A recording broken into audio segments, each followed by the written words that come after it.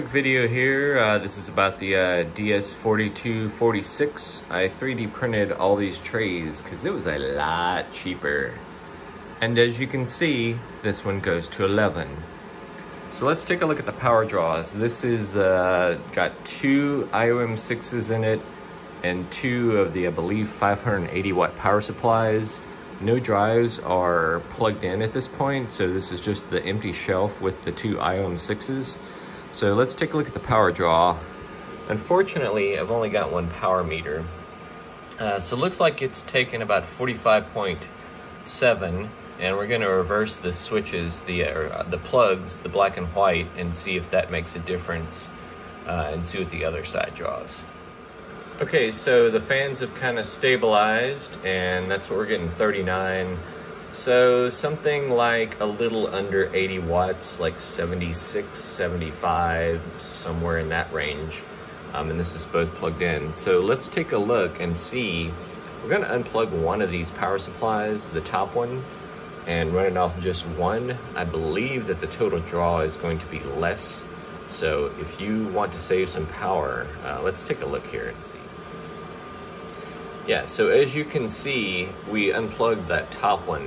And so now we're running 2 IOM6s and just the single power supply.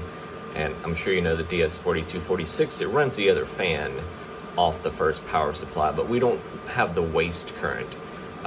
So instead of 70 something, now it's 50 something. So that's quite a percentage-wise savings if you don't need the redundancy of a dual power supply. For me, this is a home system, so I don't necessarily need that, and that's going to be quite a chunk of savings.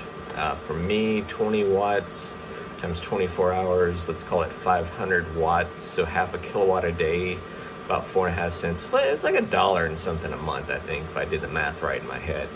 So, you know, might as well.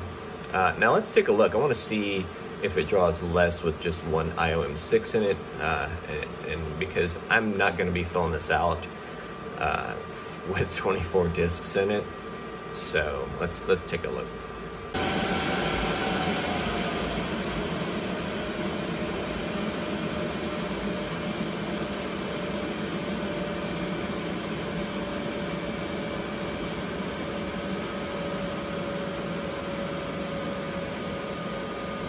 I wouldn't expect that that's going to draw much less, but it does appear.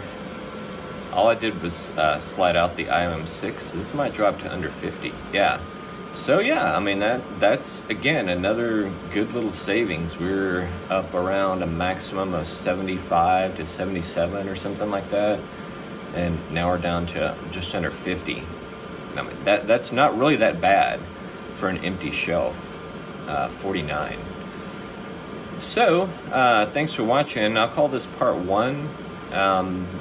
It would be maybe more interesting to see what it draws empty and attached, because right now it's unplugged from my server. I don't want to shut down my server and attach an empty box for no reason. So not too shabby. That's actually less than I thought it was going to be, 49 watts. So thanks for watching. Hit that like and subscribe, so when I do more videos on this, and there probably will be more, I'm going to set mine up with a storage system using some decommissioned server drives and kind of see what kind of money I can make. So I'm actually kind of surprised. Like and subscribe. I'm out of work, underemployed, so this is one of the little types of videos that I do. Really appreciate you guys. Let's get to 1,000 subscribers. That's what I'm looking for, so I can make a few money off those unobtrusive ads. I will do the unobtrusive kind. Thanks for watching. See ya.